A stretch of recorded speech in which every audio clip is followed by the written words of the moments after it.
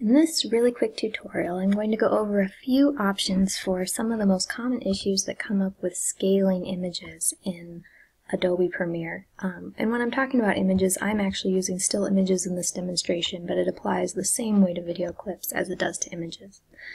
One thing that comes up commonly is you might have an instance where your entire video has black bars at the top and the bottom. We can see here from the source image doesn't have that. It's only appearing over here in our preview window. Usually this indicates that the sequence settings do not match your media. If you're having that for all your images, one of the easiest things you can do is just to start a new sequence by dragging in that clip.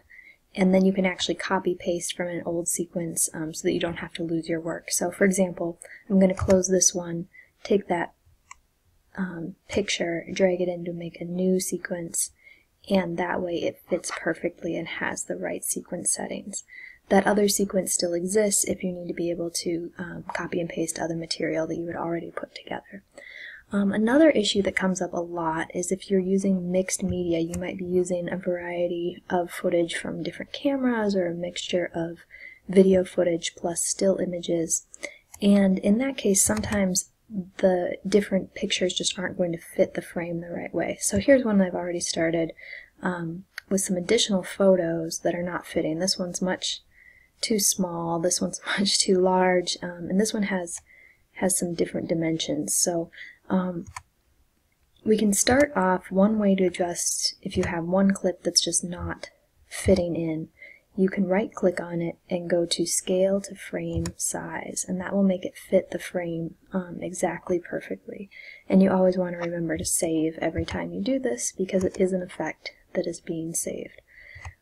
Likewise, this one's too big. We can say scale to frame size, and it will pop back to the size that it should be. Now you'll notice that there's also an option called set to frame size.